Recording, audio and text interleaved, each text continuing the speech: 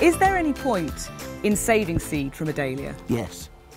I always do this. I mean, you know, this one seed head could probably give you 50 plants. There are probably around about 40 to 50 seeds in there. And when to actually harvest the seed, you leave the seed pod on the dahlia until it's seared, which means it's papery and it's dry. And then you take it off and you rustle it like that. The seeds will separate from the chaff that's in there. It's like the sort of soft bedding in between the seeds, if you like. And then you dry the seed and keep them somewhere cool and dark for the winter, sow them in the spring. The thing is about dahlias and lots of other plants is they're quite, dare I say this, promiscuous. Thanks to the pollinating insects.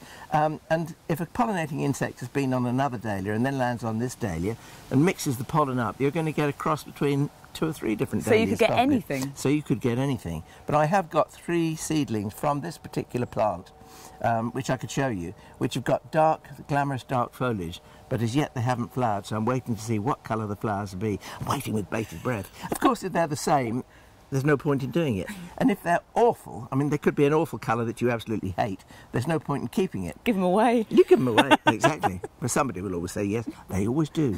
It's free, you know. So here we have 3 children of Magenta Star. I mean, Magenta Star is the mother, but I mean, who the father is, God knows. But that's what makes it exciting, because you can see I've selected these 3 dahlias because they have dark foliage.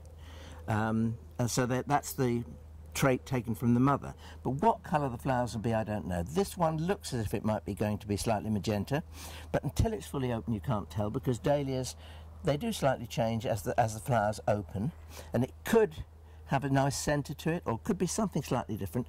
These 2, you can see, I mean, if you look carefully you can see the difference in the foliage. This foliage on this one is much more open. This is much more closed and bushy. Can you see the difference? Yeah, they're all just slightly different. Yeah, they all have different personalities. Well, they are genetically different, you see, because every seed is genetically different from its sibling.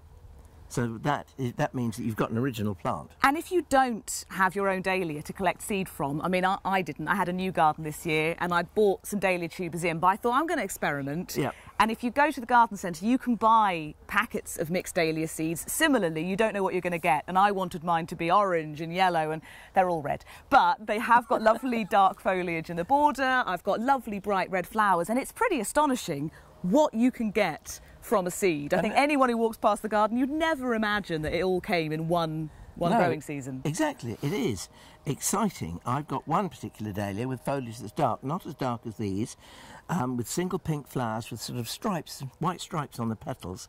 They look absolutely astonishing, but they're not for everybody, because that particular one grows up to about 6 feet tall. But these will not do that. You can tell they're much dwarfer. But isn't it exciting? We don't know what we're going to get. They may be wonderful. I don't think there's an ugly one amongst them, but they may be just that little bit extra special. A bit like him, really. Hello, I'm Alan Gray. Welcome to So not only are you tidying your garden, you're getting more